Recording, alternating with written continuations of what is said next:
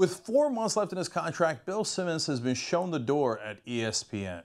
Drums.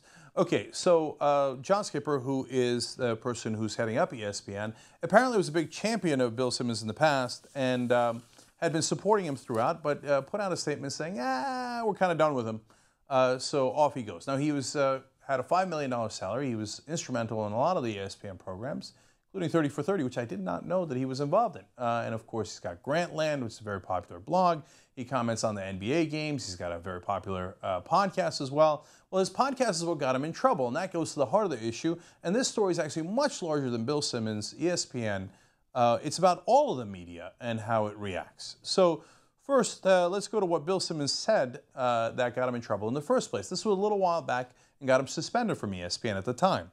He said, if Goodell, referring to the NFL commissioner, didn't know what was on that Ray Rice tape, he's a liar.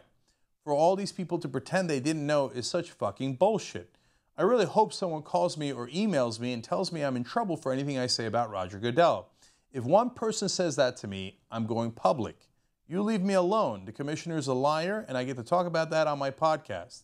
Call me and say I'm in trouble. I dare you. Well, it turns out they took him up on that dare, and they suspended him for 3 weeks after he said that. Now, there's a little bit of, no, I'm not angry for cheating on me. I'm angry at you for lying about it. Now, they're always angry at you for cheating on them. Okay, I don't know why they don't just say that. In this case, yeah, ESPN is a little pissed that he called him out, right, and he dared him. But they're mainly pissed because he criticized the beloved Roger Goodell and the NFL. Look, they make billions of dollars from their NFL contract. So as popular as Bill Simmons is, at most he's going to make them tens of millions of dollars. This is not difficult math. They're going to take the billions over the millions, right? So yes, they were mad at him for going after Goodell and doing so in such a clear and harsh way. Now, ESPN apologists will say, oh, no, they had tweaked the NFL in this way and they did that documentary over there on the Ravens and they had allowed other types of criticism. But they draw the line on saying Roger Goodell's a liar, okay? You can't be that honest. You can only, just kind of look at honesty a little bit. Give it a side look, a side glance, and be like, oh, hey, how you doing? Flirt with honesty. Don't date it, right? Real honesty gets you in a lot of trouble. Now, think about why Bill Simmons said what he said in the first place. Now, do you think a guy who's never been pressured would just all of a sudden do a rant on his podcast about, don't you dare pressure me on this. I dare you to call me and tell me not to talk about it. That doesn't come out of nowhere. That only comes out if you have had that pressure before, if you're responding to that pressure. If you're getting along great with your best friend and you've only had good relationships and he lets you say whatever the hell he wants, do you all of a sudden burst out and go, why are you making me stop talking about issues like this? No, you don't, unless the guy's been doing that in the past, right? Look, this is all obvious. It's common sense. But we have to all agree upon a fiction in the national media. The fiction is that these media centers, in this case it happens to be about sports, and I have no animus towards ESPN. I like tacos. I like SportsCenter. I love the games on ESPN. It isn't about them, but it's about the fiction we've all agreed upon, which is, no, when ESPN gets the NFL contract or the NBA contract, sure, they can criticize those establishment companies in this case and leagues in this case. Sure, they can go after it. No, they can't. Oh, sure, when ABC, NBC, CBS want access to the politicians and sometimes they want their parent company to get a merger approved by the government, of course they can criticize the government all they like. No, they can flirt with honesty. They can't actually be honest with you. That's why the internet is replacing TV news, because we can be honest with you, and when you see it, you go, oh, wow, look at that. Nobody's got a monopoly on the truth, okay?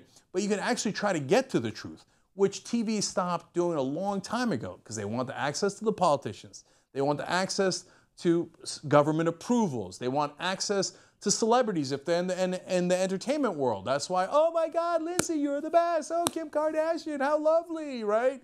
And then in sports, the NFL is always right. Phil Simms is the best example of this. I've never seen him broadcast a game where he didn't tell me that the pass was right, the defense was right, the officials were right, the coach was right. It's a goddamn incompletion. It's not that great. Everybody's great. Everybody's great. Why?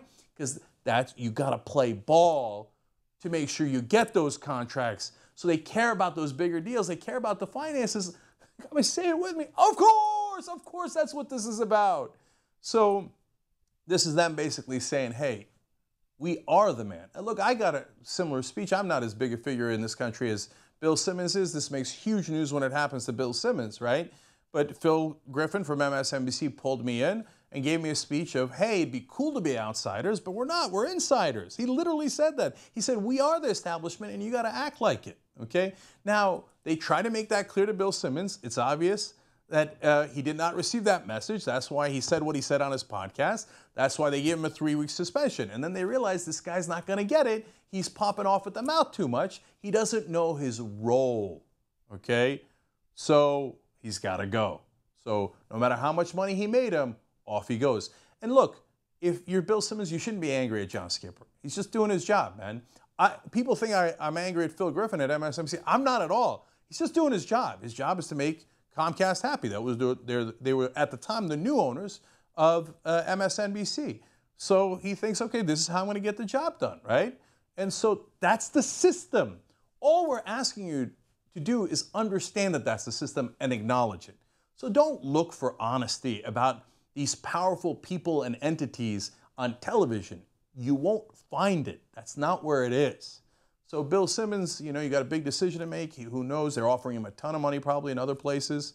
You can go to another TV station. You can come online. Sounds like, you do things that are similar to TYT. We'd love to have you on TYT Sports. I'm not saying anything except for what I just said, so call me. Okay? But outside of that, look, no matter where he goes, just make sure that you know who you're working for, right? And all of you, much more importantly, the audience, understand the factors at play here. They're financially motivated to not be honest with you. Look for the people who are.